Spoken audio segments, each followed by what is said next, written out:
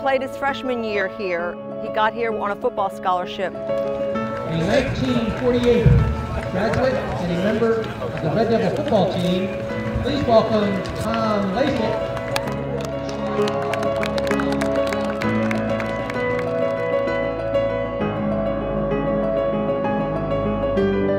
I had 1 year in, then I was drafted and was in Europe with the Infantry.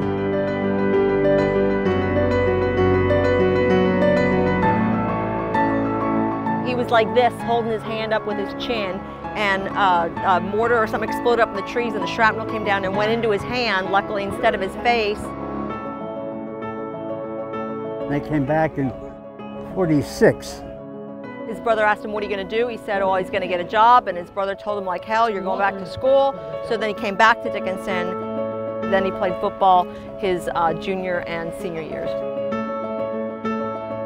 We played this game here, we won it 2-0. They call me 2-Point Tom.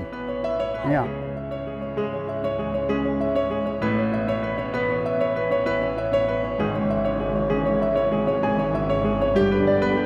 Hey, you're my size. Oh, I like you already. Go ahead.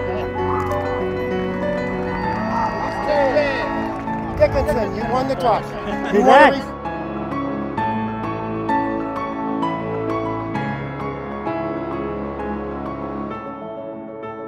So that was really special to see him come back to his place. It's kind of become my place as well.